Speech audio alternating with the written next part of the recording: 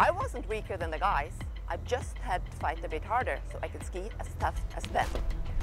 There were not that many girl ski moguls in Norway, but that didn't stop me from doing it. It made me push myself even harder.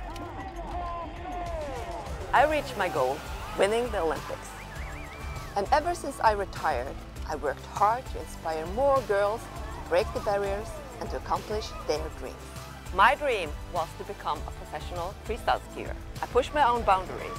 I ski with the guys, I trained with the guys, and I competed with them. And I had a lot of fun doing so.